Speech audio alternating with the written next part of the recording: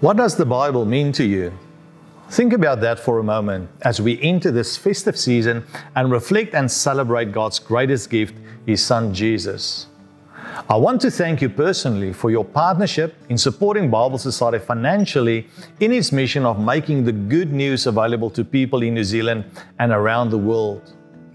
The last 3 years have been particularly challenging as many of our supporters' personal and financial situation have changed, which had a downstream impact on our revenue to fulfill our mission. Nonetheless, we are grateful for your ongoing prayers and continued financial support during these challenging times. In the spirit of sharing and giving, I want to share with you what Bible Society will be focusing on in 2023 as we make a difference in the areas of increasing Bible engagement, Bible literacy, and our aspirations to eradicate Bible poverty.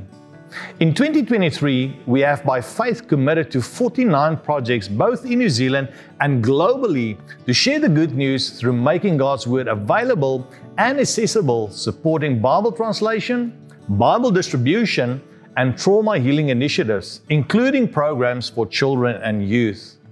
Our theme for 2023 is The Bible is Life, and we hope that this will create momentum and ignite a new passion to engage with God's Word.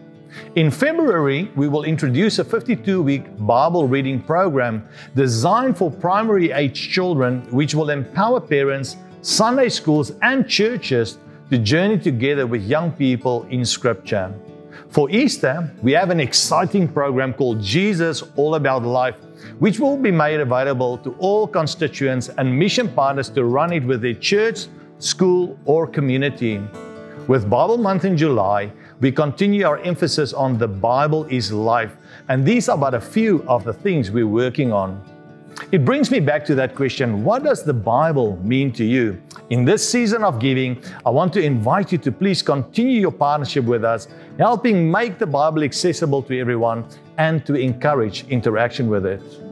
If you have supported us in the past but no longer do, I invite you to prayerfully reconsider committing to the important work to help us overcome financial barriers and enable us to continue to make the transformative message of God's Word available to others. I'll leave you with this encouragement from Acts chapter 13, verse 47. For this is what the Lord has commanded us. I have made you a light for the Gentiles, that you may bring salvation to the ends of the earth. Please help us to remain the light which God calls us to be, so we can continue to share His Word of hope, life, and love to a world who desperately needs it. May the Lord bless and keep you, and may you experience His blessings this Christmas season. We look forward to partner with you again in 2023, where we together continue to make a positive difference in New Zealand and further afield. Peace be with you.